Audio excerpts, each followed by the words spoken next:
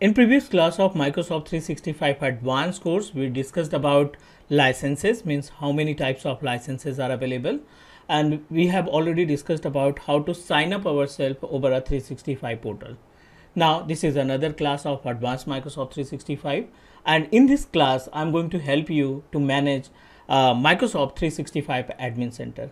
As we discussed before, in the day one, we discussed about the different types of dashboard that we have. If you really want to be expert in Microsoft 365 services, you should know about the options are the services which are available in different admin center. So in this class, I'm going to give you the complete information about the users management using Microsoft 365 Admin Center. I have already logged in myself over a Office 365 portal. Currently, I'm using my free trial account, which is a E5 license. So in case of free trial, I have up to 25 different licenses. Means we are able to assign the licenses to 25 different users. So this is our Office 365 page. So I'm going to click on the admin. It will redirect you on the page of Admin Center, Microsoft 365 Admin Center. We'll start from the very basic, like as to understand about the resources or services which are available in Microsoft 365 Admin Center. Once we complete this particular part, we will proceed for the another dashboard like Active Directory and Exchange Online Admin Center. Right, so now we are able to find n number of options are available. If we talk about the left panel, so n number of options are available like as a home, users, teams and group, roles, resources, billing, support, settings, setup and reports, help. Multiple options are available, right? So as a 365 engineer, it's our responsibility. We should know about the usage of these options. I'm going to start from the users. Whenever we click on the user icon, it will provide us a multiple our core options are also available in the users panel, like active user, contact, guest user accounts and deleted user. Our responsibility, we should know about the difference between these points. So I'm going to click on the active users. It will redirect you on another page that help us to understand about the number of users that you have already created. In our case, I have already created AWS, GCP, support, Tata and Telnet. 5 to 6 different users already available. I'm going to create new user. Just need to click on add user. It will redirect you on another page. I'm going to create new user with name of Tata. Display name is also Tata, and this is the icon where we can generate password automatic. So I don't want to create I don't want to proceed with automatic password because I'm planning to create my own password. Sorry, Tata user is already available. So let me proceed with another name.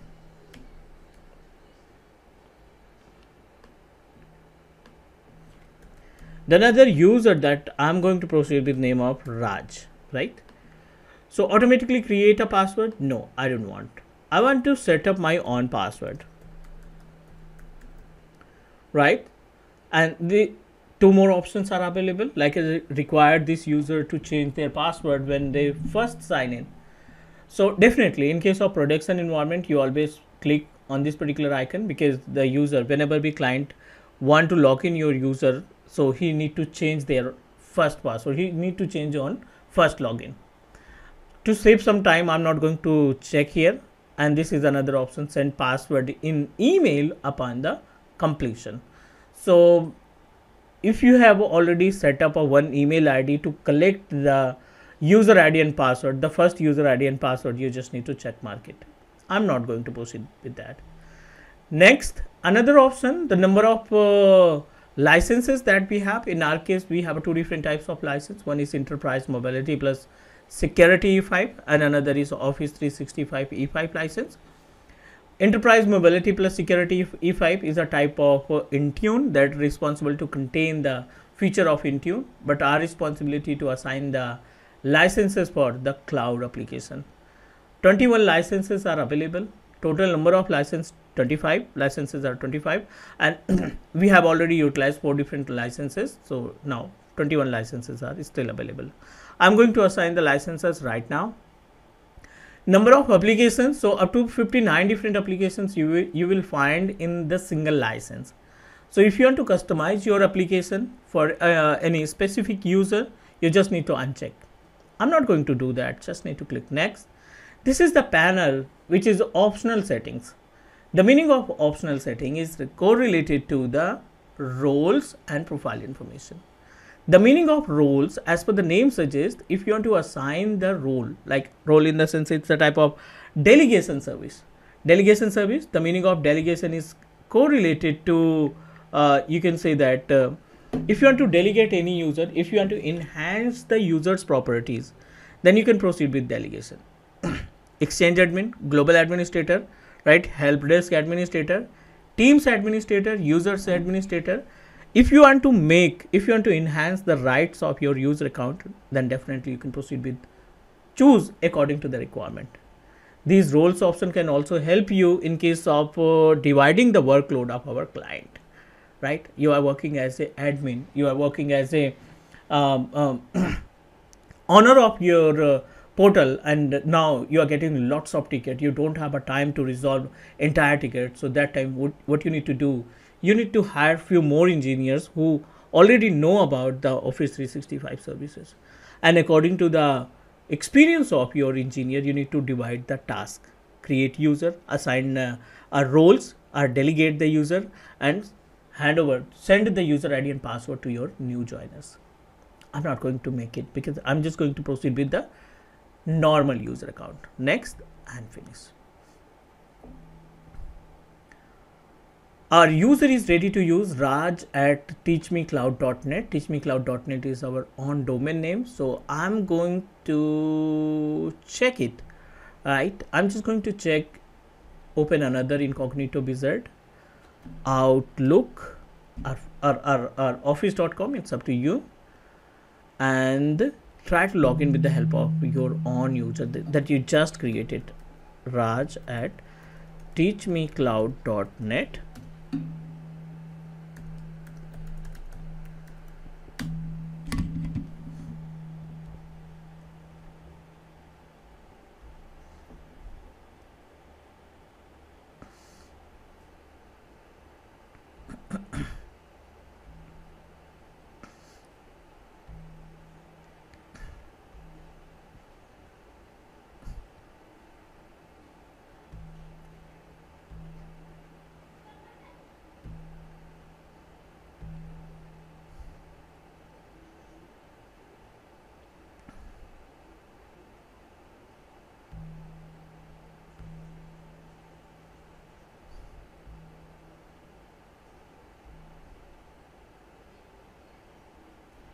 Okay, no problem. Let me try to open with another wizard, another browser basically, outlook.com or office.com.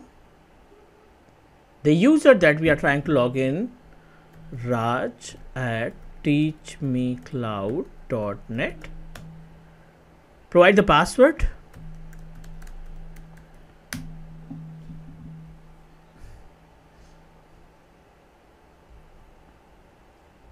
We have already assigned the license to this particular user, right? So definitely we are able to access the applications of our applications that provided by the root account. The number of licenses, the number of applications which are available in E5 license, you can get in your Raj users. So now we log in directly to the outlook.com. So it's a type of mailbox, and you can send the email and receive the email from any internal email ID or external email ID both. So this is the basic part of users management. We created a user, and under the users we assign the license. We discuss about the roles that we have. The roles is a type of delegation service. If you want to delegate your user, definitely the roles can help us. Okay. Meanwhile, it's our responsibility. We should know about the another options which are available in the users properties. So let me help you to understand. This is the first panel, or this is the dashboard of our users properties, and under the users properties we are able to find account, device, license, and application, mail, and OneDrive. So we just need to select the account, and in the account we have n number of options are available. This is primary mail ID, and this is alias. So you can put your own alias name as per your requirement. The meaning of alias is a type of duplicate name. If you don't want to distribute the information about your user account, so that time you can proceed with the alias name. As it is last sign in failure, so it give you the information about the last sign in failure. At 2:33 p.m. we try to log in our user, but unfortunately you are unable to log in it, so that's why it give you the information about the login process. Sign in, sign out the device, sign out the user from entire devices. Think about it is help us to it will help you in case of if you forget to sign out your account from any you can say that any strangers systems or laptop.